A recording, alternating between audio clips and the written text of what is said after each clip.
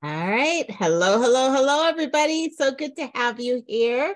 We are talking about body image, sexuality, all the things. Thank you for joining us tonight. It's so good to see you all here. This is only going to be 1 hour, but it is going to be a power-packed 1 hour because body image is something we definitely need to talk about. So I'm so happy that you're all joining us to talk about this. You know, it's one of those things that when we're in midlife and we have like our body doesn't change, our body is always changing from the time we're born. But somehow, when we think about sex and sexuality, we have a concept of what is okay for our body to look like for us to give ourselves permission to engage in sex. And so I really want to talk about this. And of course, I want to talk to our expert, and we're going to get started in a minute. But first, I'm going to introduce myself. I am Dr. Sonia Wright. I'm a medical doctor. I'm a sexual counselor. I am a master certified life coach, and I love all things about the toys. And tonight I have just one of the most fabulous coaches that I know. And it is an honor to do any work with her. I can't even tell you how much I adore this person. And when I was putting together the Clit team, like I just knew that she had to be a part of this. And so I am going to introduce you to Master Coach Lisa Hatlestad, and I'm going to have her do her introductions, and then we're going to talk a little bit.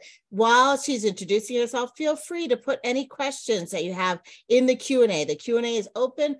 Feel free to put any questions you have there. If you want to put it in the chat, feel free to put it in the chat. The chat only goes to hosts and panelists, which is us, and the Q&A only goes to hosts and panelists. There is an anonymous feature in the Q&A, so feel free to put that in the Q&A. Any questions that you feel that you want to add, feel free to just contact us. And once again, this is Lisa Hatlestad. Please introduce yourself, and we'll get started.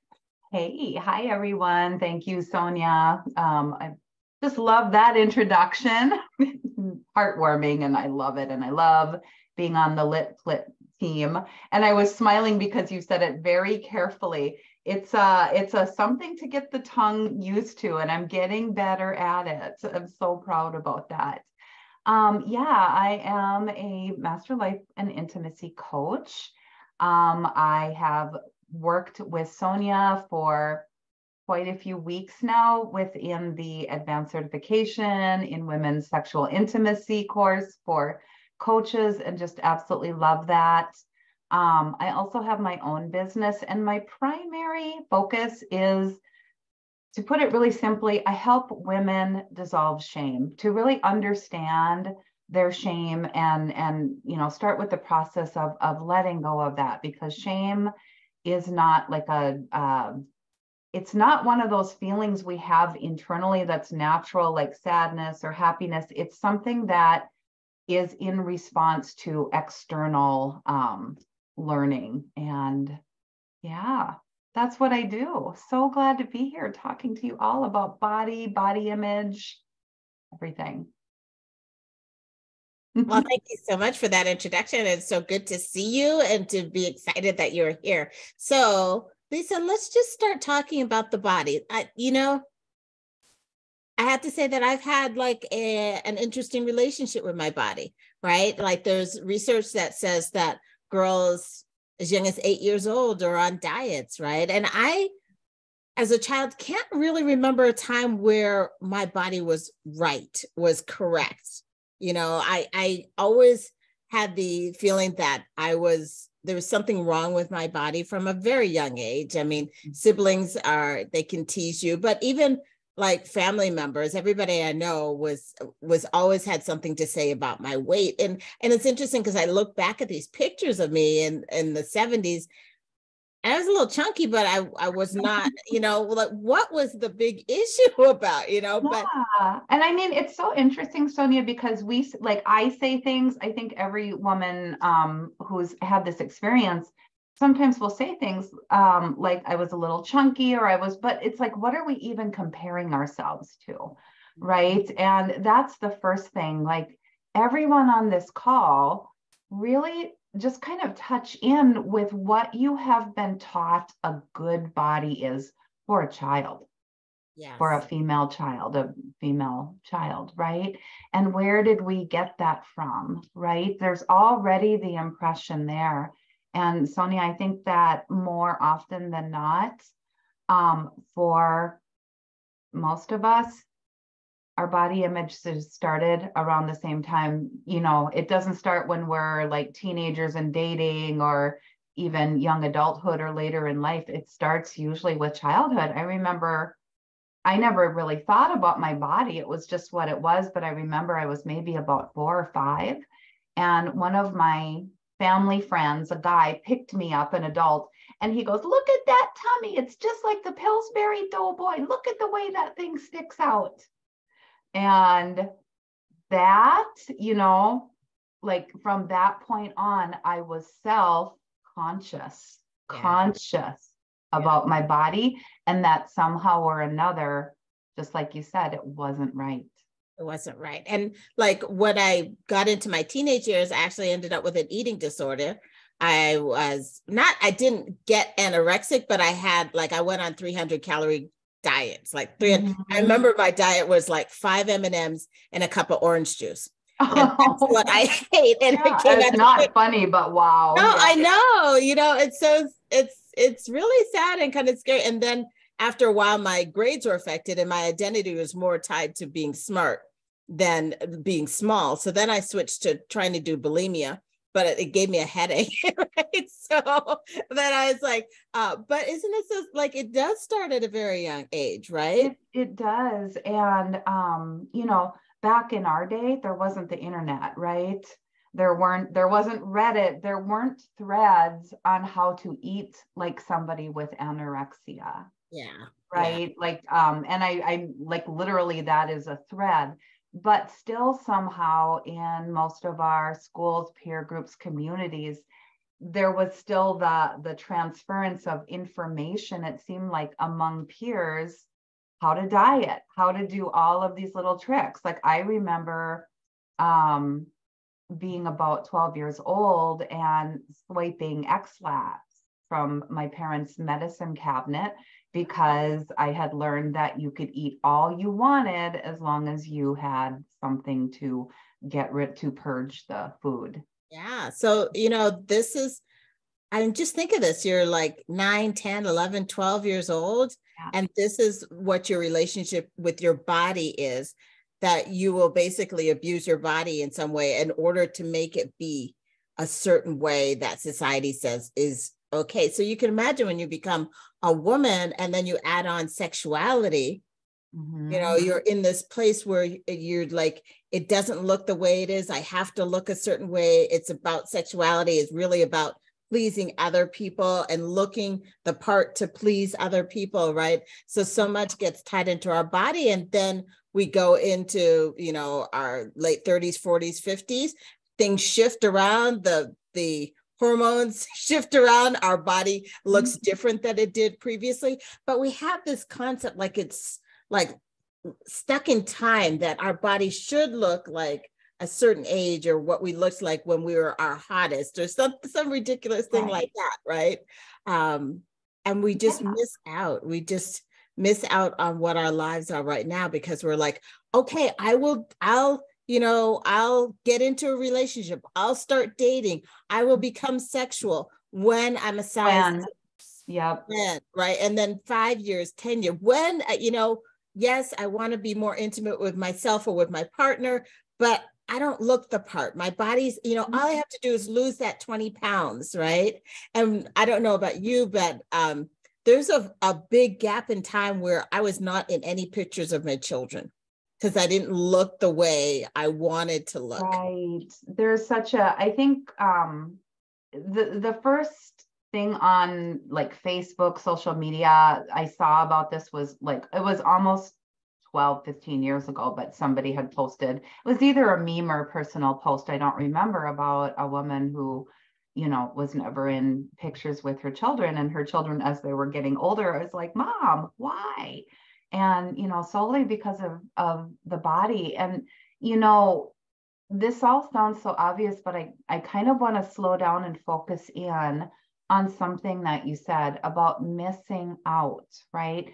And the reason is, and listen, listeners, there's no judgment here.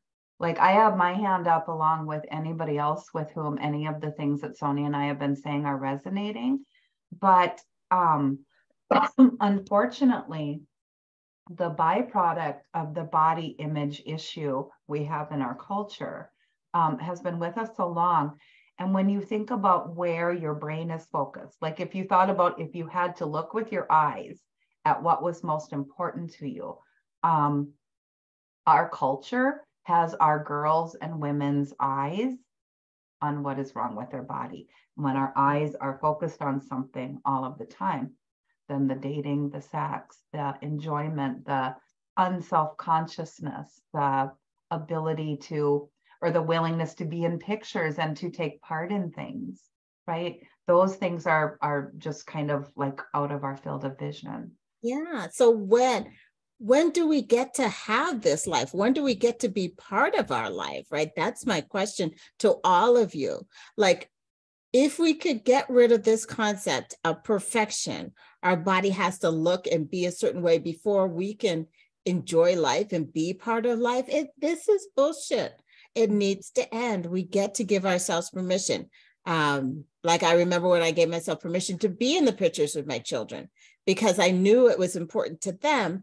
And it also it was a time where I was spending time learning to love my body, like learning to be like, okay, this is my body that I have right now. And I want to be in the pictures. I want to be in the life. I want to be in the bedroom. I want to be in the sex, right? So this is going to require me to come to a place of loving myself, right? Loving myself right now, not when I lose to 20 pounds or something like that.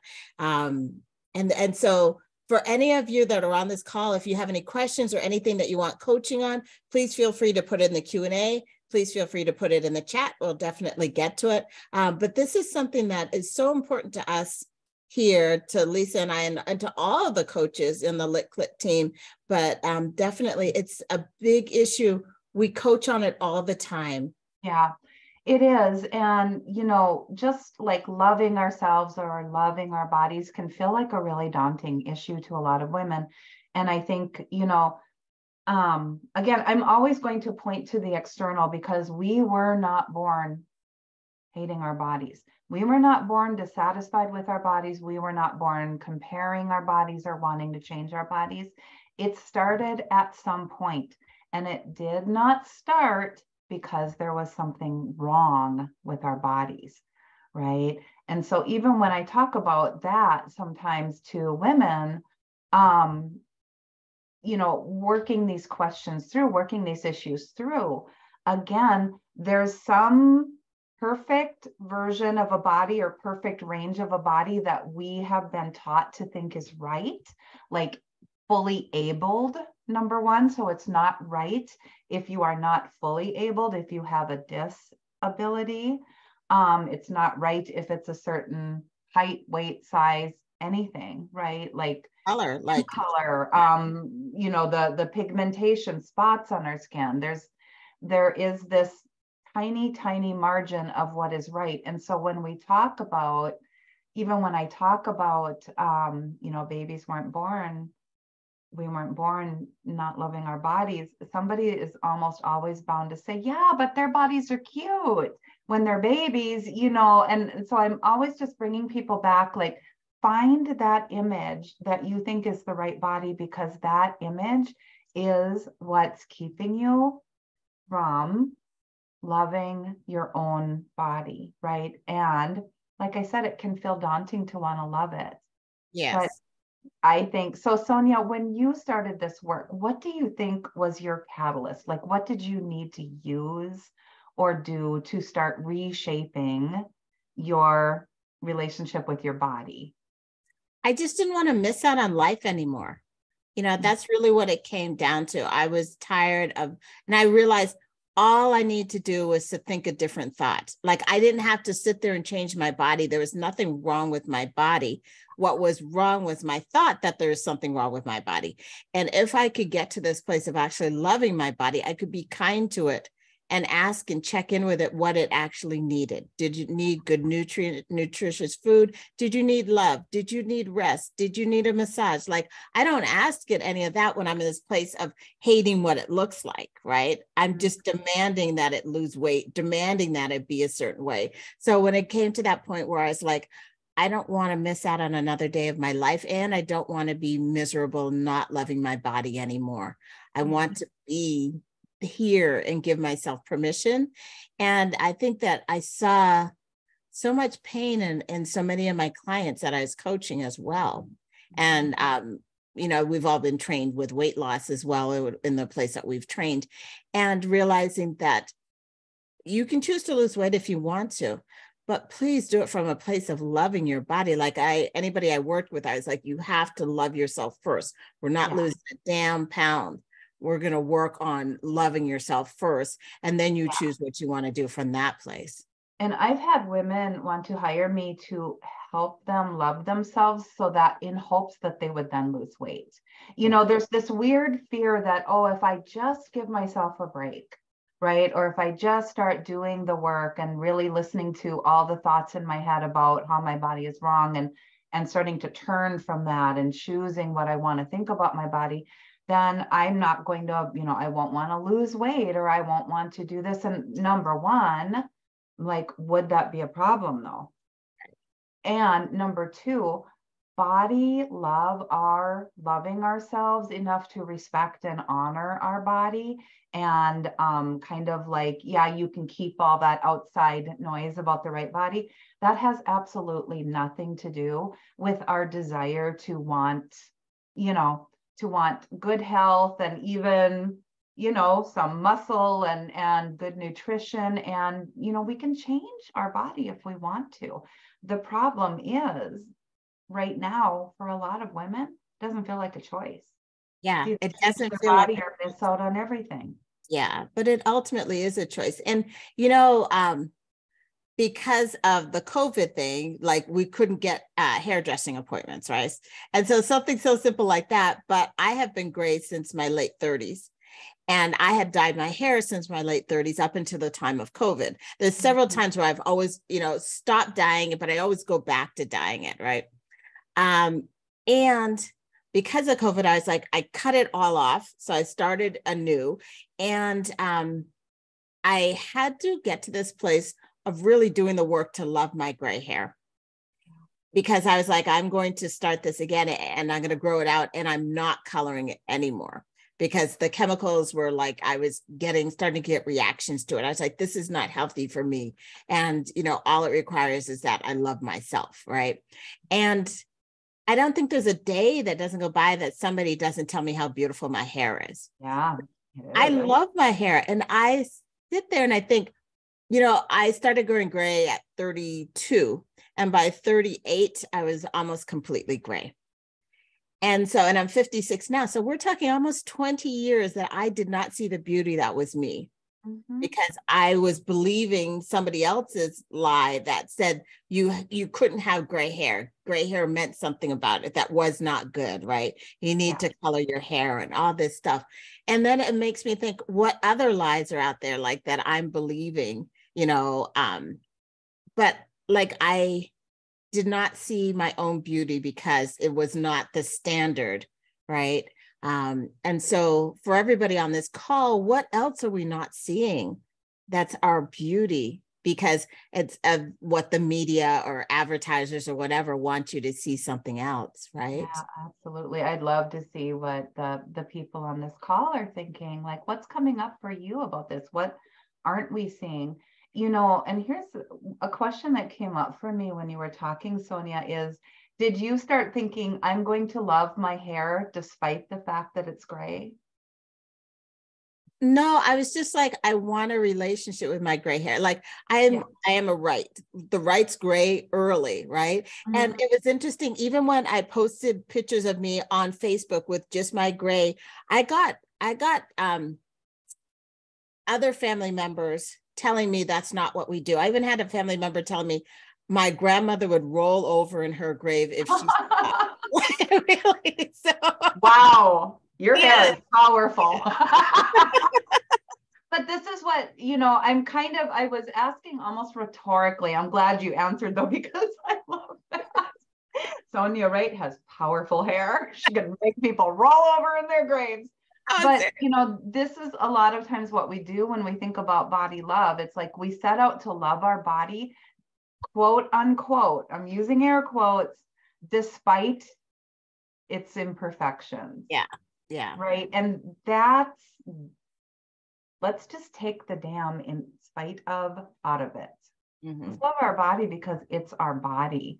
And if you're vibing with love your body, or it's something that you would like to be able to do, I'm curious about like what's coming up for you. Like, why aren't you?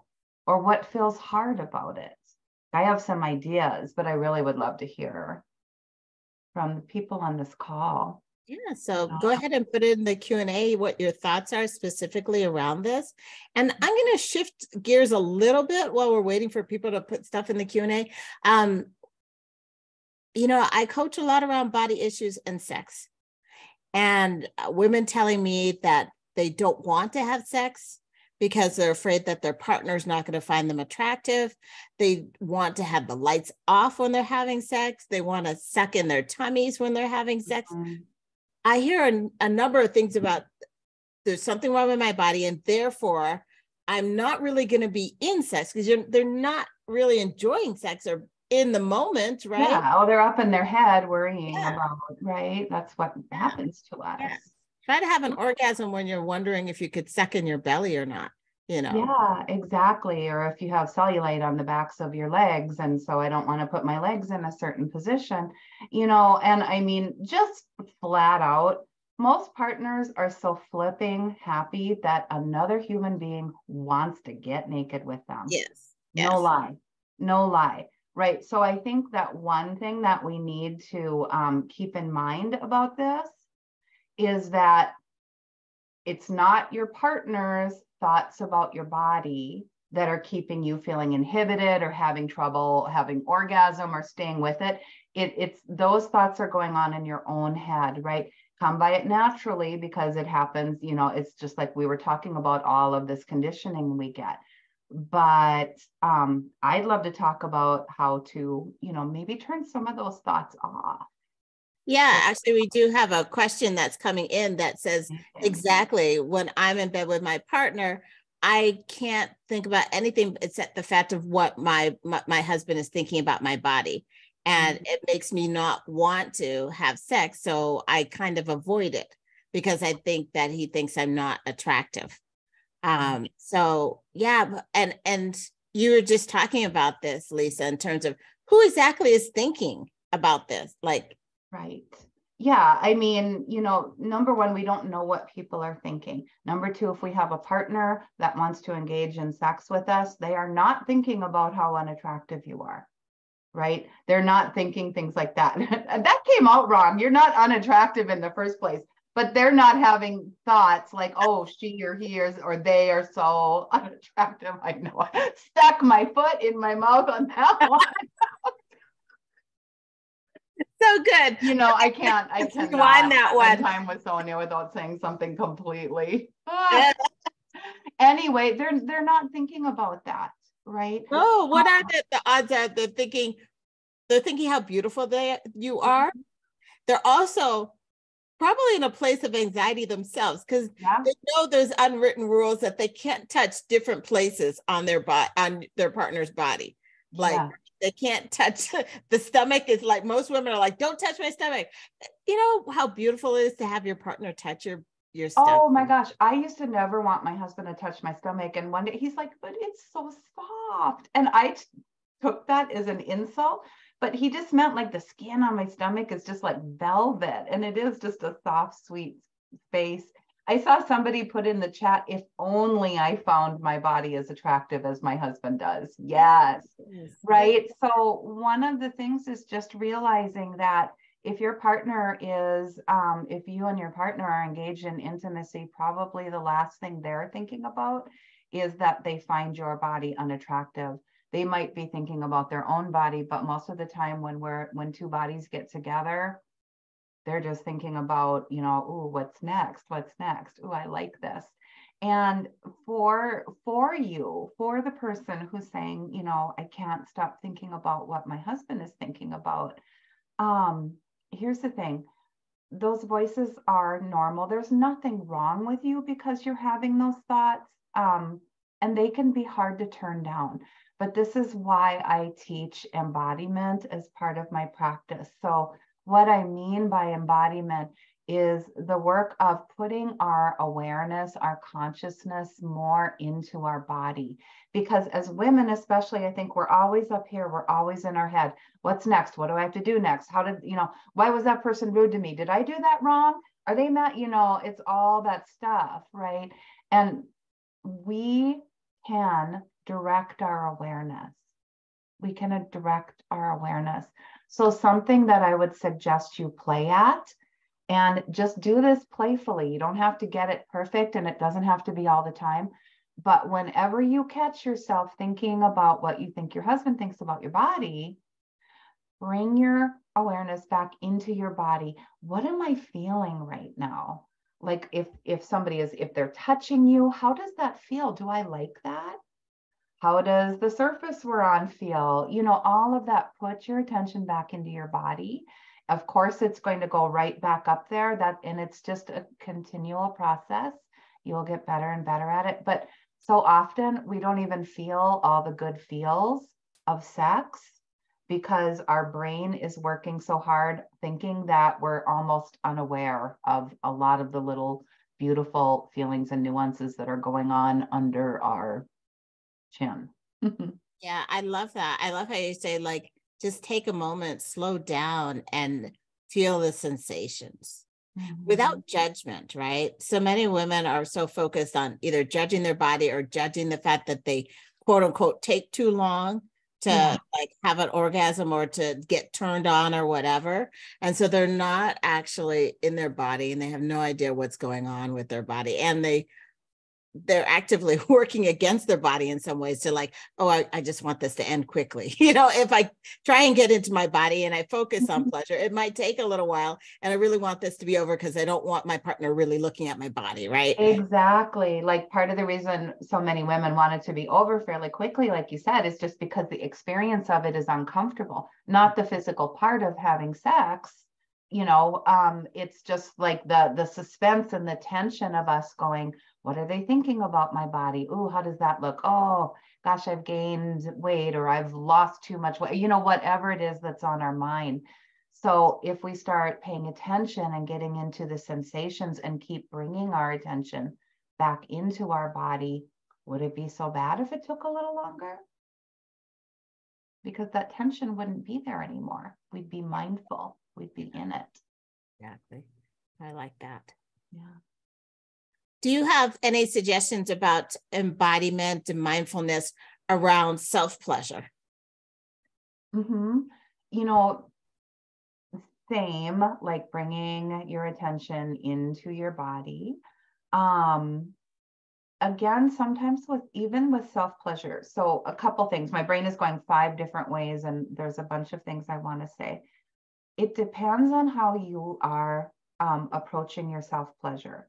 So if you're just like, I want to masturbate because I want to orgasm and release all that tension and then be done, totally different thing than setting yourself up like you were taking yourself and your own body out on the best, night of their life or time of their life, right?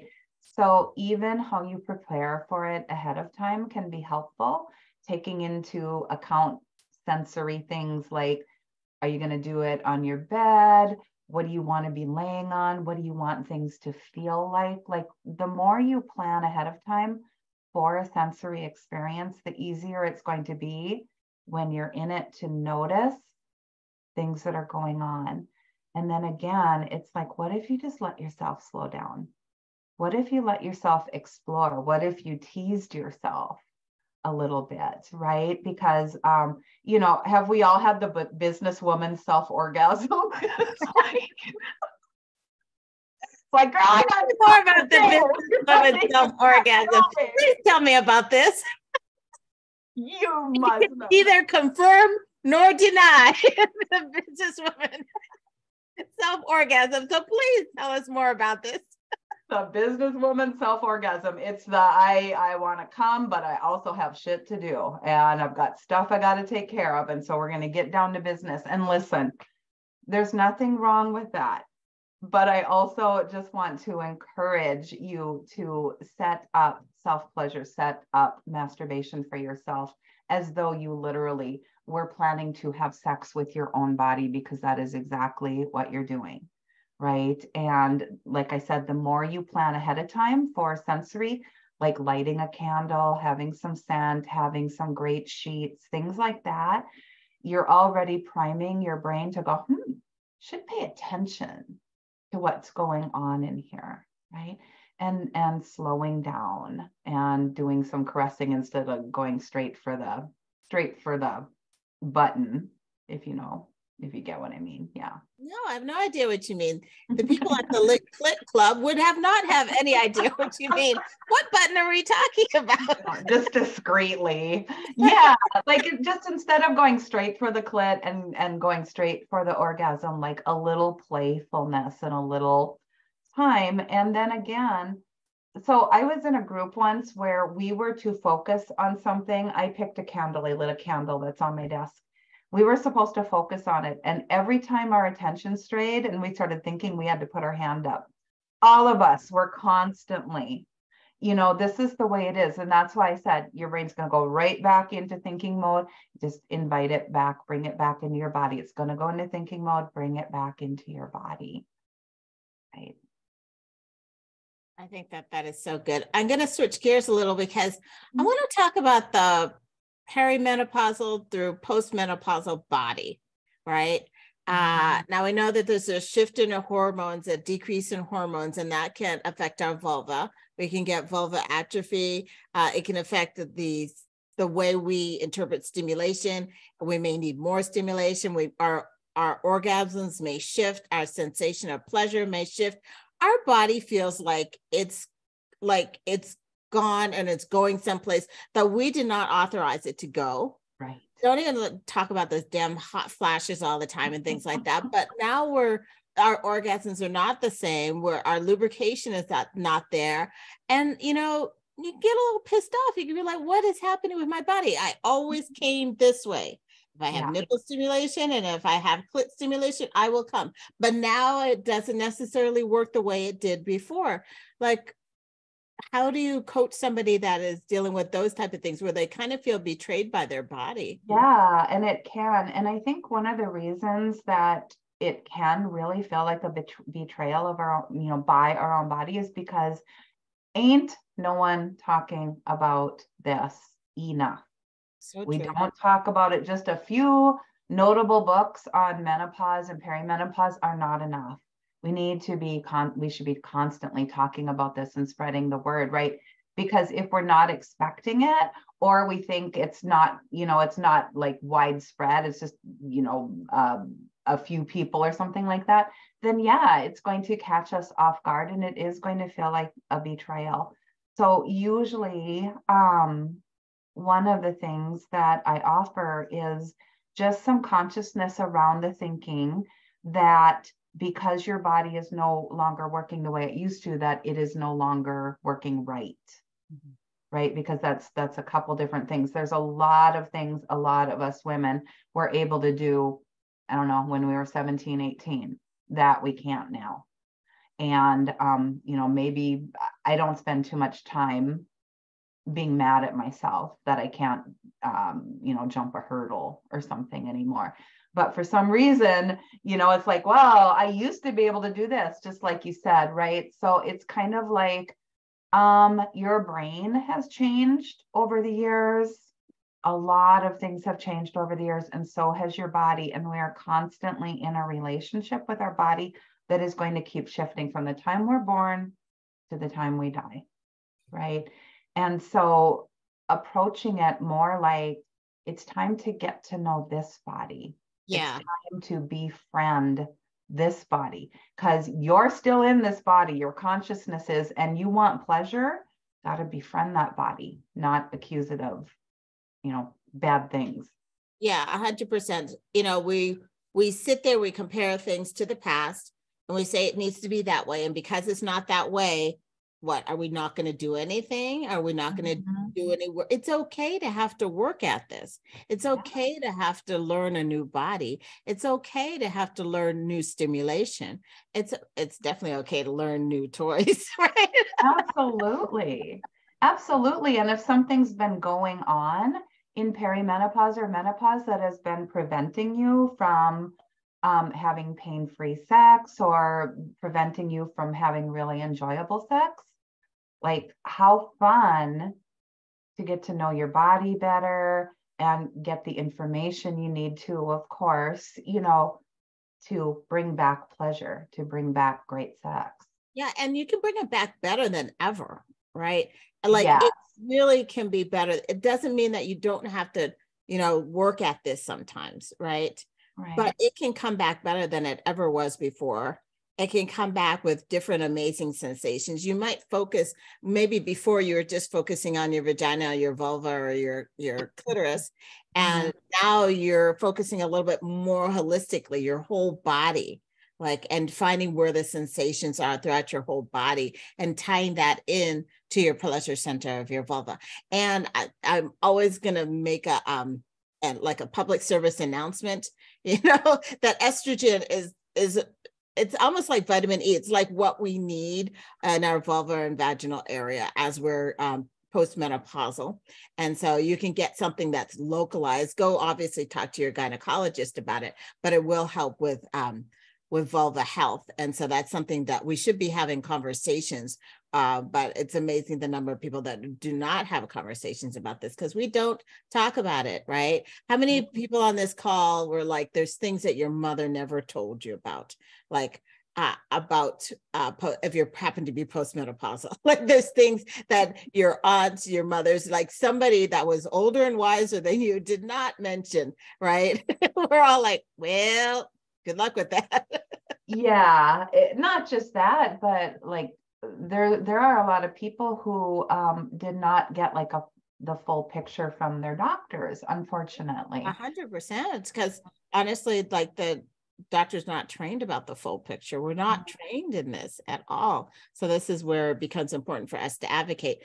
But if we're thinking that there's something wrong with our body, and we're in this place where we're like, well, this is just the way it's going to be, then we don't advocate for ourselves and we lose our sexuality over a period of time. And this is why we're bringing it up in all different aspects of things, and definitely with body image. If we have a feeling that there's a right way for the body to be and a wrong way for the body to be, as soon as we start labeling things wrong, then we come to a place of shame around it.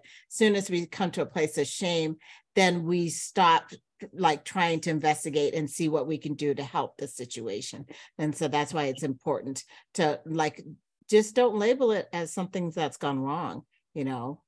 Right, exactly. It's like if we respond to it as a problem, like to me, one of the things I teach, I'm sure you do too, is things aren't a problem unless we decide they're a problem, right? So if we're always responding to our body as doesn't work the same way, now I have to use more lube, and now I've got to do this and I've got to do that, like that isn't freeing you to experience the pleasure that is available to you and the pleasure that you can create. Whereas it's just like, I'm in a new phase of relationship through my body. And how fun is this going to be?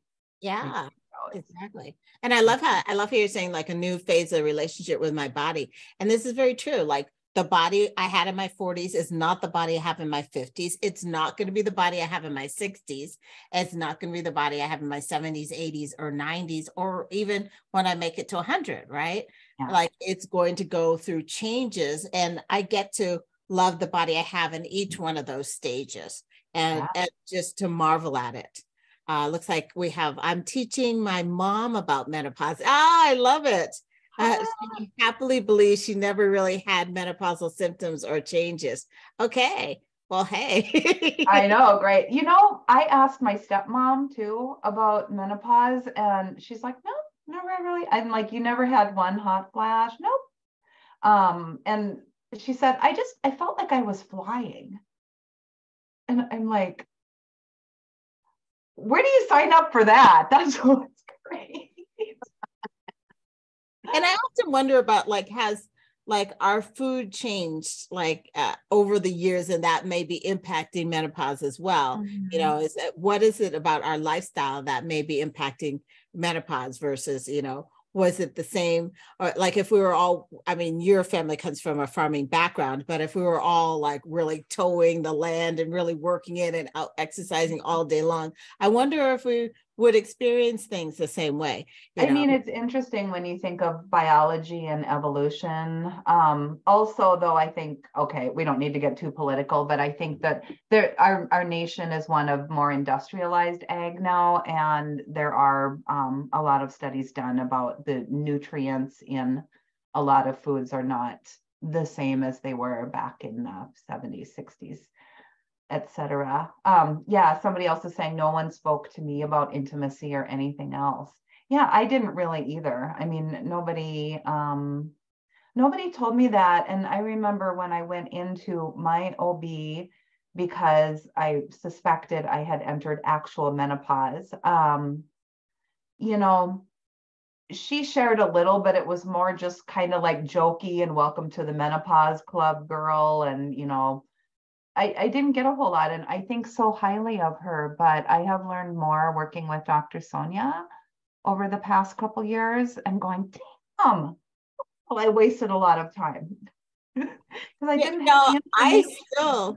That's still so much I'm learning. I was on a sexual health call with Evelyn Resch. And if anybody has not been on a call with Evelyn Resch, you need to come to those calls. She was still I was still learning. I was like, what? You know? So it continues. We all have something to learn about this thing. So that's the important thing about the work that we do, is that we get to decide what is our relationship with our body. How do we want that relationship to be? And how do we want it to be in perspective of our sexuality, our intimacy in our lives? Now, you know, as your body changes, and your sexuality might change too, the way the sexual intimacy looks like. Right. So you get to choose if you want to continue penetration or not. If you choose to continue penetration and it happens to be painful, check in with your gynecologist, because you will probably need localized estrogen and maybe even testosterone. And you may even need some pelvic floor physical therapy type of thing. And definitely if your lubricant is like, if you need lubricant, then that's something that you'll need to add on as well, right? But if you choose not to have penetration, that is an option as well. Like you get to choose how you want your sexual intimacy to go. And as time changes, you know, there may be other factors that impact things. And then like I have so many thoughts in my head, right? I have thoughts about your partner is also on this lifelong where their body is changing too, right? So if you happen to have a partner that has a penis and they are dealing with erectile dysfunction, that's going to impact your sexuality as well, what your sexual intimacy looks like, right? If you have a partner and their libido is shifting and they're not as interested in sex, that's going to impact things as well. There's like so many different ways. So yes, we have our relationship with body image and our body, and then our body is changing over time. If we engage with other people, their body is changing as well. And so it's like two or more bodies coming together that are changing over time, and that's impacting sexual intimacy as well. And then if you're solo partnered, if you're a single woman, your sexual intimacy may also be impacted. And we kind of alluded to this a little bit, but when your androgens, your estrogens are decreasing in your system, and this is not just all about menopause, but this is a lot of the times when people have a big shift in what their body is doing is around that time. And your sensations change, right? And your orgasms may not be as strong, or the sensations in your vulva may not be as strong. Then we do get to look at different ways to improve that as well. So, yeah. Oh, Sonia, so good. You know what, one thing too, I was thinking about while you were talking is all of these changes that do come upon us in perimenopause, you know, and menopause. I know so many women who hit their late 40s, 50s, mid 50s, and they're just done with so much BS. And they're like, I have put up, like, I have a friend once that told me when she turned 50, she's like, I have kissed ass my whole life and now everyone can kiss mine. And the reason I'm bringing that up is because this is an age in our life where we are like really being asked to step into our freedom and our fierceness and our self allyship in ways very different, or at least somewhat different from how we've done it in the past. And even more so, right? Like if you even just look at the age cycle of, metaphorical, like mythological women, like the maiden mother crone, right? We're entering into a crone stage, and crones, they're looking after themselves. They're looking after their needs. They don't need other people's cooperation by being sweet to help them anymore. So I know I'm getting a little off topic here, but I do want you to see like how all of these body changes and all of these different factors in our intimacy that can come up around menopause are also an opportunity for we women to really take a stand for ourselves in a whole new way. Yes, 100%. Yeah. And I think that a lot of the stand starts with ourselves, like taking a stand against what we're thinking about ourselves. Mm-hmm. And questioning, are these thoughts serving me? Are these thoughts helpful? What exactly have I been taught? Do I want to keep these thoughts about my body and what it needs to look like? And sometimes I'll like lead people through an exercise where we focus on the parts of our body we really like. Mm-hmm. And what we say about those parts of our bodies, like, oh, our scapulas are so beautiful, our clavicles, or like our breasts, or the cleavage, or smile, or something like that. And all the beautiful words that we use to describe the part of our body we love. Oh, my smile is brilliant. It's just, radiates or whatever. And then take those same exact descriptions and put it on a part of our body we don't necessarily. Yeah, like overlaying them, almost like I see a bathroom mirror that you're writing stuff. Yeah, I love that. Yeah, like you just shift that bathroom mirror from like a feature that you like down to a feature that you don't necessarily like, and then be like, oh, beautiful, strong, brilliant, marvelous, and you're just like, there's no difference here. It is a body part, right? Yeah, it's totally true. And, one thing that I often do with clients when we talk about body image, and I'll just, if you're on the call, put your hand anywhere on your body, like anywhere, right? And now put your hand on your body image. Because where is it, right? They are not the same thing. And it is our body image that is getting in the way of everything. So couple of things. You don't have to 100% approve of every single thing about your body to love your body. And to even say that part of me is beautiful, right? You don't like, I think some people are just like, oh, until I can just see it. And it takes a while, right? But I want you to think about the reason we have body image issues is because of long, slow conditioning that we haven't even seen as conditioning. We've just seen it's like, oh, that's the way it is. This kind of body is right? So I want you to think about how big of an impact you could have on yourself if you just did the conditioning on yourself in a different way, right? We all learned in some way probably that our body isn't quite right. We can also teach ourselves and learn that our body is spot on, that our body is the perfect thing for us, that our body is beautiful and capable of so much and so much pleasure and deserves so much. I love that. Our body deserves pleasure. Our body's capable of so much. Our body is beautiful and strong. And yeah, when you just start thinking of your body in a different way. Yeah, so true. Yeah.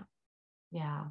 Sometimes, I think the older I get more and more grateful for my body because, we're getting to the age where our parents are starting to die, our aunts and uncles, maybe even some of our peers, and life just gets more and more fragile. And I'm always like, oh, thank you, body. Every morning I wake up. I know, it's so true. Like, I had knee surgery. I've had knee problems since I was about 10 years old. And I had my first knee surgery when I was 19 and my second one when I was 21.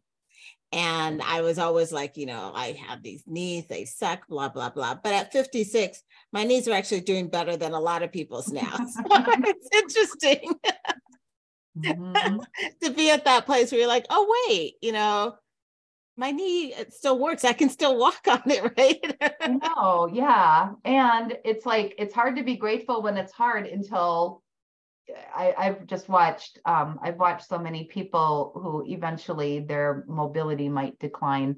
And then they were like, if only I hadn't taken for granted, so there's that. And there's also just kind of swinging back around to the sex thing. Like, what would be different for you? Anyone listening to this call, what would be different for you in your intimate life if you gave yourself, I really want you to hear this, because society will never give any of us permission to think other than, the way it wants us to. So we can just set that to the side. That's across the board on everybody about everything, right? But if you gave yourself permission to think differently about your body and love it and honor it and see it as beautiful and see it as like the vessel and the giver of pleasure for you, what would be different? That's so good. Yeah.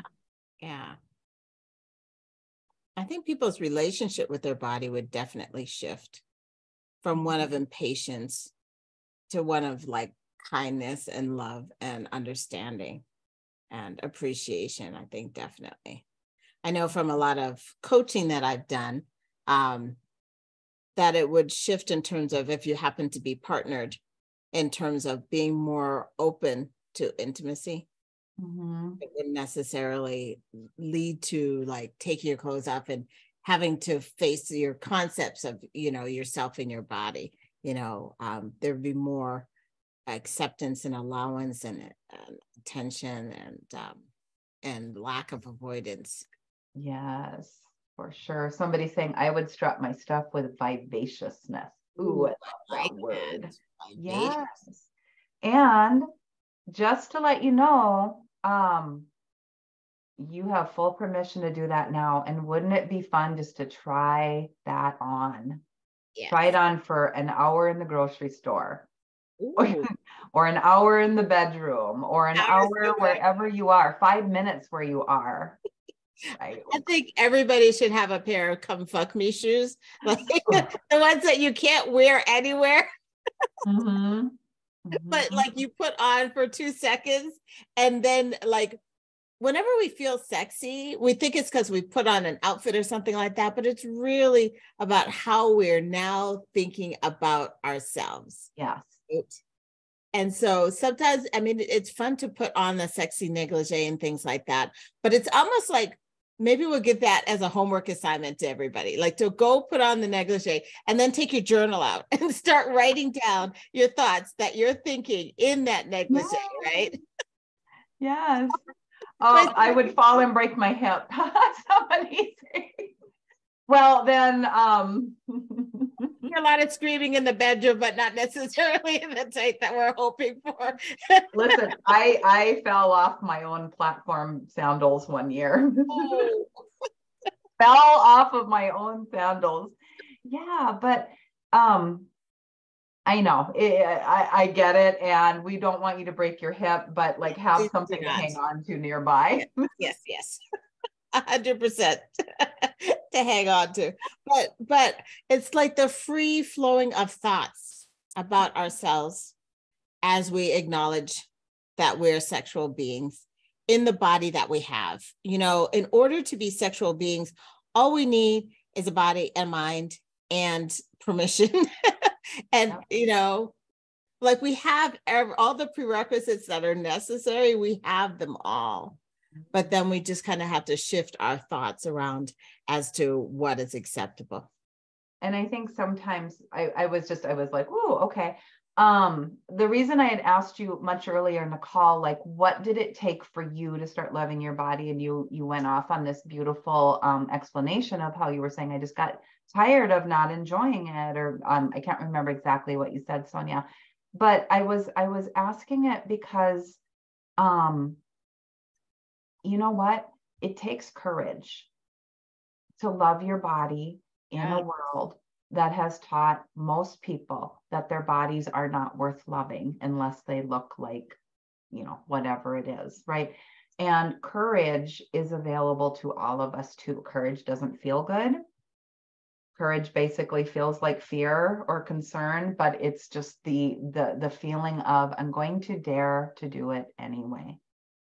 And you know, if I could give everybody, if I could give the whole world something, I would like get out my little magic wand with a star on the end and give everybody a little tap on the top of their head with the courage stick, right? Because just to activate your own courage on behalf of yourself and behalf of your body. Yes, yes. So good. So good. I just put in the chat, and I'll also have it in the show notes. I'll put in the chat here that we have a couple more days left in this month for the Clit Club, and we would love you to join us. So I put it in the chat, and we'll put it in the show notes as well. Just click on that link and come join us. Come join us with all the fun that we're having. It's definitely an amazing place. And we have to, the thing is, it's a safe environment for us to have these conversations, for us to exchange this information, to be able to talk about things that people are not necessarily talking about. And that's the reason why we created this place. We created it for you. So we want to thank you for everybody that's on this call. If there's any last questions that you have or comments, please go ahead and put it in the chat or in the Q&A, and we're here definitely to answer any question that you have. It's just been a pleasure to have you all on this call, and Coach Lisa, it's just a joy as always. Oh, it's been great. I'm seeing visions of Clit Club swag. Ooh, yes. How can there not be, right? Oh, can there not be? And I am going to have a hella body image. I'm going to strut that stuff with vivaciousness. I love that. Like, I'm thinking of Tina. There's a singer back in the 80s called Tina somebody, and she had a song called Strut. And so we're gonna like, it's Tina, not Tina Marie, it's somebody, it was Sheena Easton actually. Oh, okay. Called Strut, and we're gonna strut our asses off, and I just really it.